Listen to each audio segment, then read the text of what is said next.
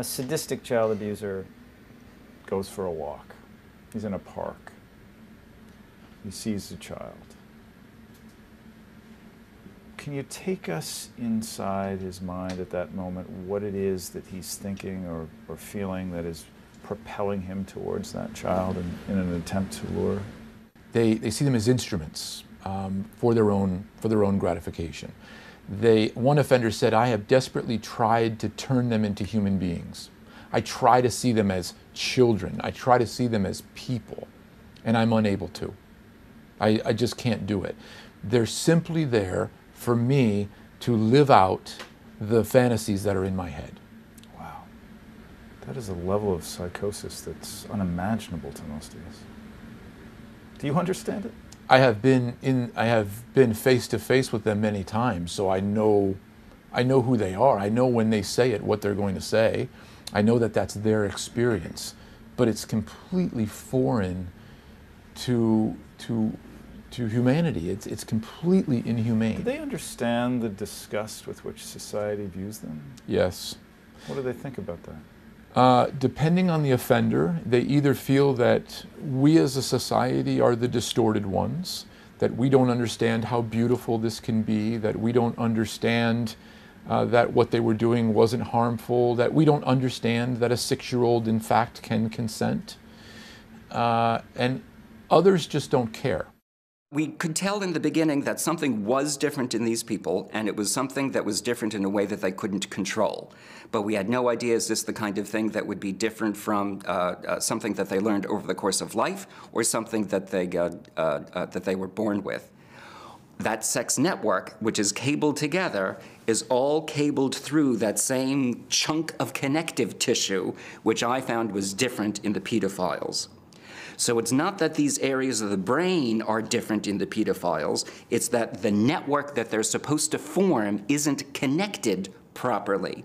So it's accidentally identifying things in the environment that should evoke a parental nurturant instinct, but instead it's provoking a sexual and erotic instinct, almost like a literal cross-wiring in the brain. From all the science, yep. From all your science, did it answer the question, are pedophiles born or made? Interestingly, the science in general says that pedophiles appear to be born, not made. The stuff that we've seen that are different in pedophiles in their brain functioning is all stuff that doesn't happen during the course of life. Are you saying that for the pedophile, their attraction to children is natural? They experience it as natural. They did not pick it. They come to realize it over the course of life. The way that most of them describe it starts out like any of us. When they're, 8, 9, 10, 11 years old, they get crushes on people around their age, 8, 9, 10, 11 years old. And then most of us, as we grow older, we continue to get crushes on and experience attractions to people roughly around our age, growing into adulthood as we grow into adulthood. For the pedophiles, however, when they start becoming 14, 15, 16, they're still getting crushes and finding themselves attracted to 8, 9, 10 years old. So it takes them until there's enough contrast between their own age and the people they're attracted to before they start realizing there's something different about them. That implies it's not a choice for them, that it's actually a sexual orientation. Correct. All the evidence suggests that they did not pick to be attracted to children any more than the rest of us picked to be attracted to adults. So that's a big call, isn't it? It is a big call, and I don't make it easily. I don't think anybody makes it easily. So, if it is biological, if the brain is wired that way, it also implies, doesn't it, that the wiring cannot be changed. There is no cure. That's what it seems to suggest now.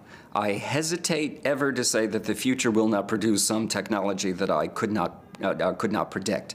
But we don't have any technology, we don't have any surgery, we don't have any intervention currently that really can impact the basic connective structure of the brain. No medication? No medication, no therapy, no surgery. Nobody's produced... well, aside from castration. Well, that's not exactly a cure. That wouldn't turn a pedophile, castration wouldn't turn a pedophile into a non-pedophile. Castration, of course, removes a person's sex drive. Now, that can be very beneficial. A lot of people who are attracted to something that they cannot enact would rather live a life without a sex drive than a sex drive they have to spend every minute of every day actively suppressing. But it's not a cure in the sense that it's turning a pedophile into a non-pedophile, that they will now be attracted to adults and be able to, have a relationship, become a parent and so on. Dark triad of narcissism, Machiavellianism, and psychopathy. They are called dark because of their malevolent qualities. All three dark triad traits are conceptually distinct, although empirical evidence shows them to be overlapping.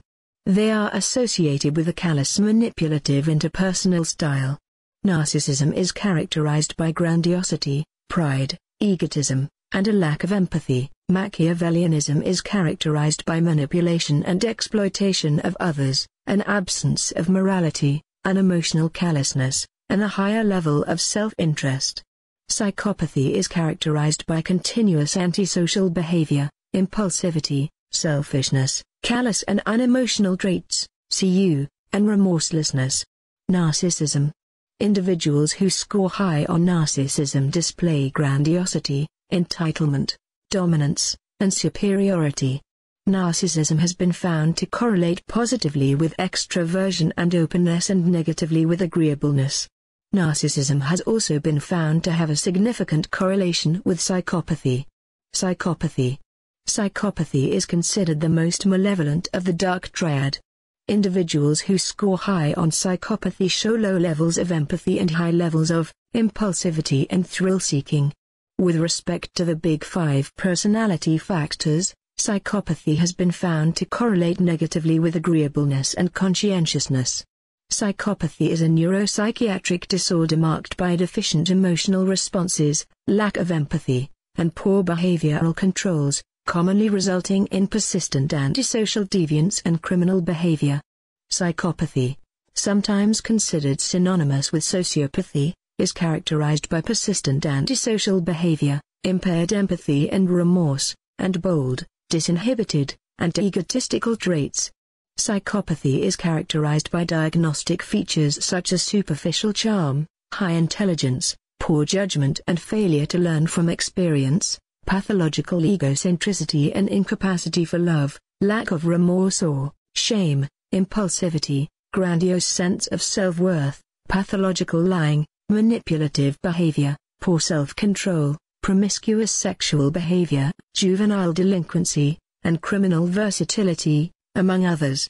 Psychopaths may be manipulative, charming and exploitative, and behave in an impulsive and risky manner. They may lack conscience or guilt, and refuse to accept responsibility for their actions. Antisocial personality disorder. Antisocial personality disorder, ASPD, describes a condition marked by patterns of manipulation tactics and violation of others. Someone with ASPD goes against society, rules, and other behaviors that are more commonplace. ASPD is a particularly challenging type of personality disorder characterized by impulsive, irresponsible and often criminal behavior. Someone with ASPD will typically be manipulative, deceitful and reckless, and will not care for other people's feelings. Like other types of personality disorder, ASPD is on a spectrum, which means it can range in severity from occasional bad behavior to repeatedly breaking the law and committing serious crimes. Psychopaths are considered to have a severe form of ASPD. A person with ASPD may exploit, manipulate or violate the rights of others, lack concern, regret or remorse about other people's distress, behave irresponsibly and show disregard for normal social behavior, have difficulty sustaining long-term relationships, be unable to control their anger, lack guilt, or not learn from their mistakes, blame others for problems in their lives, repeatedly break the law. A person with ASPD will have a history of conduct disorder during childhood, such as truancy, not going to school, delinquency, for example, committing crimes or substance misuse, and other disruptive and aggressive behaviors. Sadism. Sadism involves deriving pleasure through others undergoing discomfort or pain. Individuals possessing sadistic personalities tend to display recurrent aggression and cruel behavior. Sadism can also include the use of emotional cruelty, purposefully manipulating others through the use of fear, and a preoccupation with violence. The level and extent of sadistic violence may vary considerably, from infliction of mild pain in otherwise harmless love play to extreme brutality, sometimes leading to serious injury or death. The satisfaction of the sadist may result not from inflicting actual physical pain but rather from the mental suffering of the victim. Sexual urges may limit the level of violence, but in some cases the aggressive impulse becomes predominant and the sadist progresses to more extreme expressions of his violent tendencies. The term sadism is occasionally used outside the sexual context, to describe individuals who are purposely cruel or who seem to derive pleasure from humiliating and dominating others in social situations. There are 4 subtypes of sadism, termed enforcing sadism, explosive sadism, spineless sadism, and tyrannical sadism. Enforcing sadism. Hostility sublimated in the public interest, cops, bosses, supervisors, deans, judges, possesses the right to be pitiless, merciless, coarse, and barbarous. Task is to control and punish, to search out rule breakers. Explosive sadism. Unpredictably precipitous outbursts and fury, uncontrollable rage and fearsome attacks. Feelings of humiliation are pent up and discharged, subsequently contrite. Spineless sadism. Insecure, bogus, and cowardly, venomous dominance and cruelty is counterphobic, weakness counteracted by group support, public swaggering, selects powerless scapegoats. Tyrannical sadism. Relishes menacing and brutalizing others, forcing them to cower and submit, verbally cutting and scathing, accusatory and destructive, intentionally surly, abusive, inhumane, unmerciful. There is renewed interest in studying sadism as a personality trait. Sadism joins with subclinical psychopathy, narcissism, and Machiavellianism to form the so-called dark tetrad of personality. Sexual sadism disorder is the condition of experiencing sexual arousal in response to the extreme pain, suffering or humiliation of others,